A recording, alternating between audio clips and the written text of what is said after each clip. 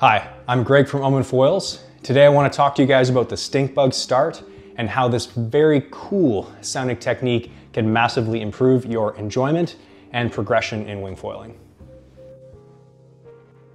So the premise of the Stinkbug Start is that it's very difficult to balance on a sunken wingboard while you're trying to manipulate the wing before you're under power. So the Stinkbug Start is a technique for building a frame of support on that wingboard and using the wing to get everything in position and then immediately getting under wing power to minimize that time spent balancing on your knees and manipulating the wing to a few milliseconds. So we're going to look at this technique from a number of different angles to ensure that no nuances are missed and that the first time you take this to the water, you can get that perfect practice.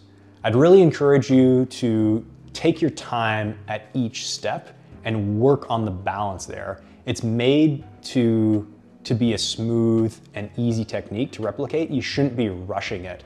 So if there's a lull in the wind, it's a great time to kind of hang out in that position and feel it out and improve your balance there before rushing to the next sequence. The exception of this, of course, is moving your hand from the board to the wing. This has to be done quickly. That's the whole point of the technique. But other than that, spend the time to work out your balance in each position. So this video is really going to focus on getting from being submerged to on your board, and we'll save most of the wing pumping and getting on foil techniques for a subsequent video. So let's get right into it. I'm going to hop on my board in a straddle. I'm going to get my lead hand to the front handle of the wing and then grab the nose of the board with my rear hand and lead elbow. Then I'm going to get into a kneeling position and quickly transfer my hand to the back handle of the wing, and then I'm just pumping up onto foil like you would on any other board. So you're going to climb onto the board in that straddle position, and if you've got a relatively narrow board like the Flux, this is actually a really comfortable spot to hang out and wait for a gust. Get your front hand on that front handle, the other hand on the nose of the board, you drop your elbow onto the board. I'm scooting my hips back here, and I'm going to use my feet to lever my knees up onto the board. From here, I'm just waiting for that gust again, and then when it comes, I'm going to really quickly snap that hand onto the handle, and now I'm supported by the wing. I've got some flow moving over the foil, so I'm a lot more stable. And I'm kind of pumping when there's not a ton of wind here. I think a lot of people make the mistake of pumping before a gust happens instead of and burning your energy when you should be going 100% when that gust actually hits.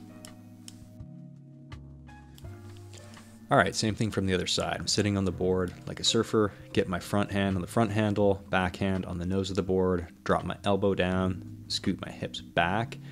Now I'm nice and stable. I can even use my shoulder into the wing and kind of pull that wing down to create extra support. When I'm ready, I snap that back hand onto the back handle, and now I can support my body from the wing, and there's flow moving over the foil, so I'm nice and stable, and I can pump up on foil. In most of these clips here, I'm using the 40-liter Flux, 1050 operator front wing, and a 4-meter Ocean Rodeo AA glide wing. I'm 185 pounds plus, 5'4" wetsuit or whatever I'm wearing here. The conditions were pretty light for this setup. I would have liked a 5-meter wing or a bit bigger board, but it serves as a good example of what's possible with the Stinkbug Start. All right, so here's a really key angle. Get on the board in a straddle. I reel the wing in, go for that front handle, and get my hand and my elbows on the nose of the board, scoot my hips back, feet up on the deck so I can bring my knees up. I'm really stable here with the wing in the water until I decide to snatch that back handle. And you can just see as soon as I get under wing power, the stability of that board and foil system just completely changes. So you can see here I dunk the board instead of climbing onto it. I do this for a couple of reasons. It's lower energy, and it also saves your harness hook from hitting the rail of your board when you're climbing up onto it. Nice little trick with small boards. The thing to pay attention to here is I want you to look how that board climbs to the surface. As soon as I get under wing power, you can just see it's creating its own lift. It's too slow for the foil to create much lift. It's really the board doing the work there. So here's a shot of how the technique looks on a bit bigger board. In this case, it's the 60-liter Flux. I repeated each step a couple times here. I thought it would look, I thought it'd be helpful, but it kind of just looks dumb. Anyway, I get my hand and my elbow on the deck. And then, yeah, you can see how I hook those feet around and then bring my knees up. So I find this is really helpful for boards like this that aren't like a deep sinker. They're that kind of semi-sinker. Yeah. Switching the hand from the board to the back handle and then standing up and under wing power. I'm quite underpowered here with that 4 meter. But anyway, I make it work. Here's another angle with the 60-liter Flux. I won't go too deeply into this. You guys know why I'm doing everything at this point, but check out the timing of how I stand up. I won't go, again, deeply into this, but I'm standing up front leg and then back leg immediately. I keep my stance really narrow until I'm up and riding comfortably, and then I'll widen it out at some point when I'm comfortable. A big consideration when selecting your first sinker board is that in marginal conditions, the difference between getting on foil and not is generally, can you get the board from being submerged up to the surface? And you should think about the board as just a big low aspect wing under the water. The flow over the bottom and the top of the board is what is driving it to the surface as soon as you have a little bit of power in your wing. So a board designed with this in mind, with features like a wide tail, clean release edge, and a deck similarly designed to do the same, is going to make it substantially easier to get that board to the surface and really lower the light wind ability of your sinker board.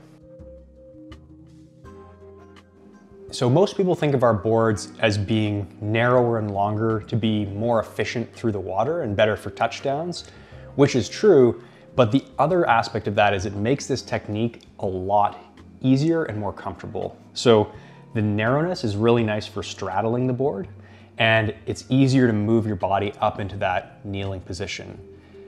And contrary to what you'd think, having a narrower, longer board, having the volume distributed that way, using this technique, it's actually easier to balance on. And that's because as soon as there's any sort of water moving over the foil, you get so much stability from that foil, you really don't need the left to right balance from the board. But having a bit of extra length out front and a bit of size and length out the tail, you get that fore and aft balance, which I find is critical. People are often scooting out the back or falling forward, not so much side to side if you use this technique. So that's something to think about for your board.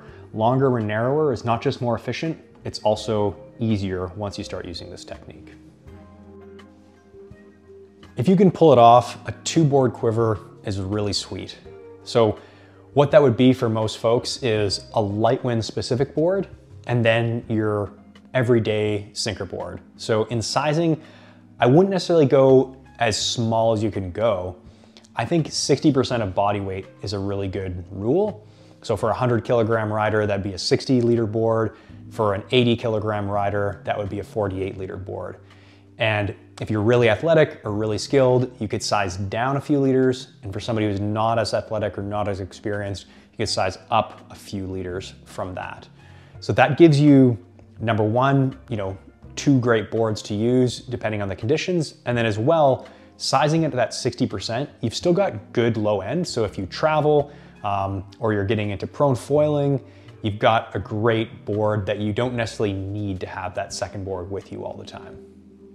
So I've been using this Stinkbug Start technique regardless of the water, wind conditions, or even what size board I'm on, just because I found it such a high success rate.